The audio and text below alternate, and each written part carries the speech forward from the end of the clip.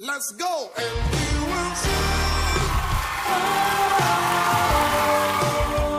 And we will sing. And we will sing. You are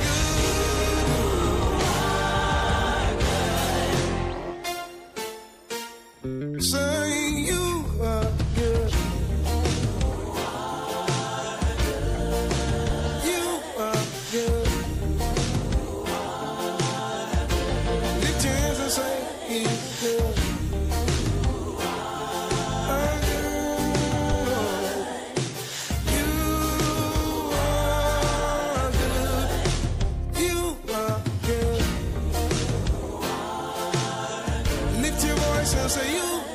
good.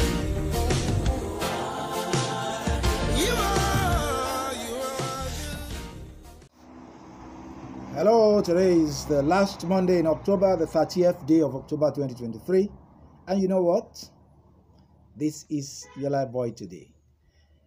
And one more thing, you have to be on guard.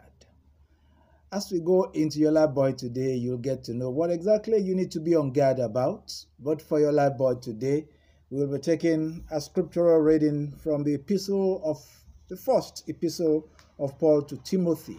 And that will be right from the beginning of the epistle. 1 Timothy chapter 1. Be on guard. Let's go now.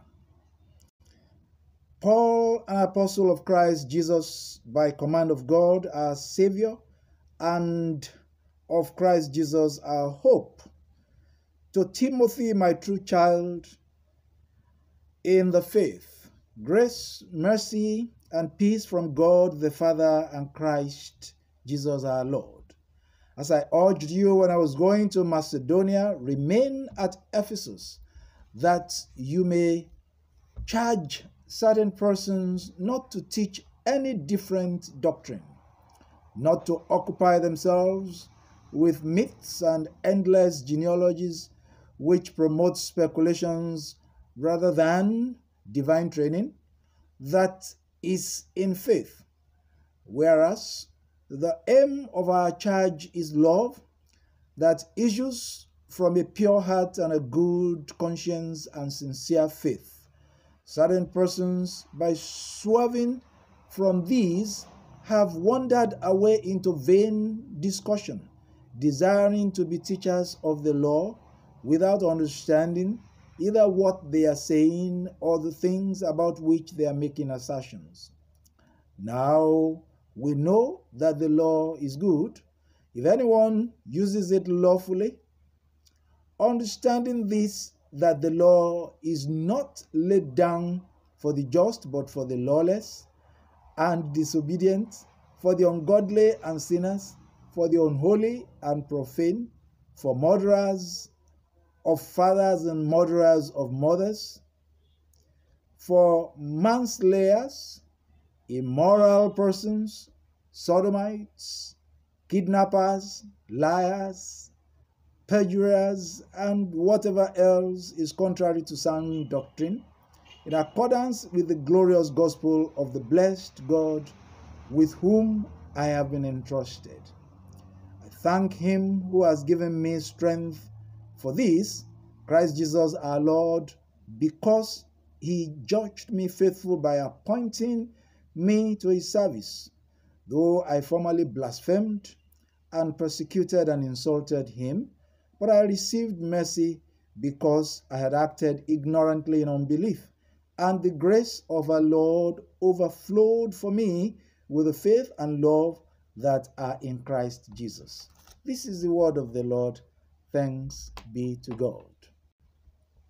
Have you ever been on any platform, especially for politics, sometimes for religion, and people just argue off points? You know, sometimes you are even sure they know the truth, but because they are just determined to support a cause which is unjust, which is immoral, which is not quite in tone with what the generality of the people think, they will just continue to argue along those lines.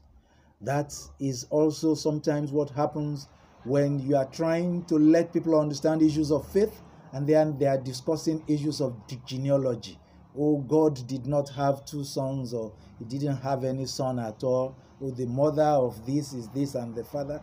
Pray, who is interested in all of this? What we are interested in is that God sent Jesus Christ, his only begotten Son, to this world, and he shed his blood for you and for me, and he rose again. And as he shed the blood, that was for the atonement of my sins. And as he rose again, it is for my glory, for everyone's glory, who would align himself with him.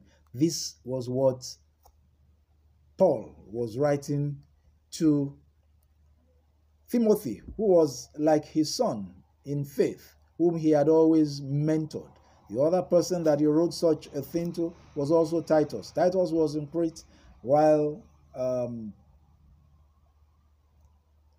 Timothy was in Ephesus. And when Paul was writing to both of them from Macedonia, he wanted to be sure that they will remain in the faith, they will be on guard, they will not be distracted by endless arguments that are senseless, they will not go off point, and rather than driving home the point concerning Jesus Christ, be arguing aimlessly about issues of the law that had been overtaken by events to the extent that they have been reformed, they have been simplified, they have been made easier, and all you need to do is just be in Christ Jesus, and they have the Holy Spirit, and you will just be on course with God the Father.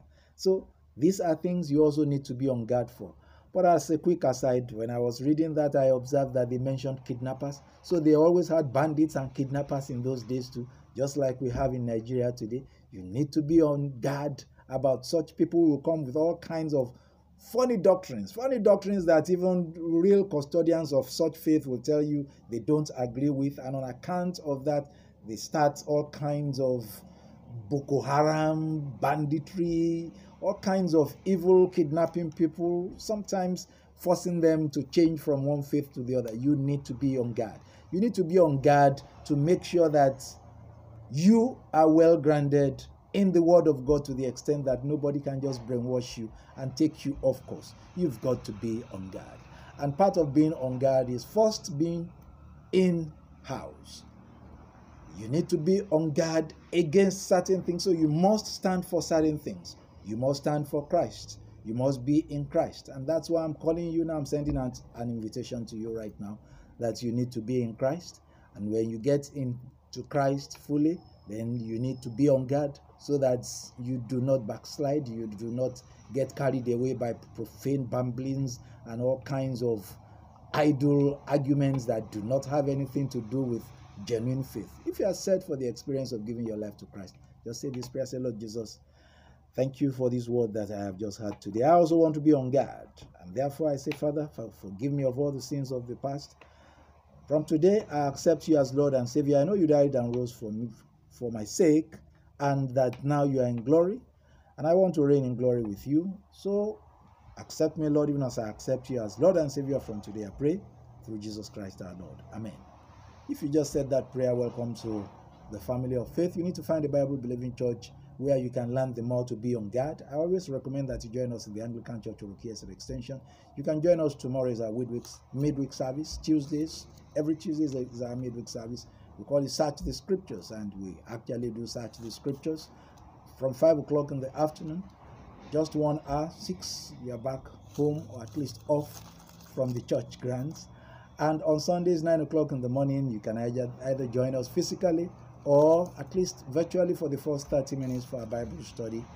And that will be in the chapel hall of the Olive Branches Middle and High Schools, Onyiko and Goke Omigbodun Drive, Oroki Extension, Oshobo. And you can see some bank account details on the screen right now. That's for the church. We are building the church, and we are on guard to be sure that nothing distracts us from doing what is right in the presence of the Lord. And as you go home, out, anywhere that you are going right now, depending on your schedule of duties, you need to say this prayer.